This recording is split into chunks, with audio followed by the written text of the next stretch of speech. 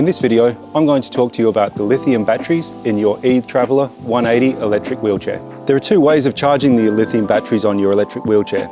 The first is via the charging port under the remote control. Firstly, turn off your wheelchair. Then, plug in the charging cable. A red light on the charger indicates that it's charging. Once the lights turn green, your wheelchair is fully charged. The second method is to remove them and charge them individually. To do this, attach the adapter to the charging cable. Then, remove the battery from the wheelchair